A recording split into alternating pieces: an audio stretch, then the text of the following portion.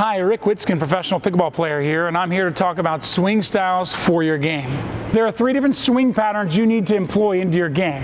Number 1, on a slower ball, coming nice and high, balancing, dropping, you need to think more of a circuitous path for a topspin shot. It looks something like this. You start it high, you drop it down, you raise it up, you come over. When a ball comes faster, harder, you need to think about abbreviating your motion and go more in a linear path. A ball coming fast and hard, you will shorten your backswing, lean in, squeeze your grip, and take it on the rise.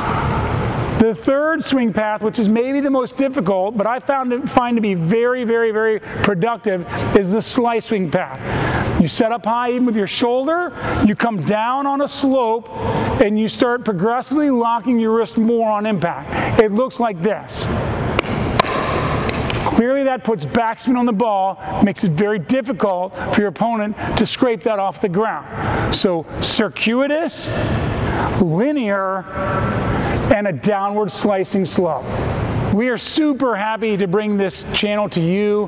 Hopefully you subscribe, share, and like, because we care about taking your game to the next level. If your game isn't becoming to you, you should be coming to us.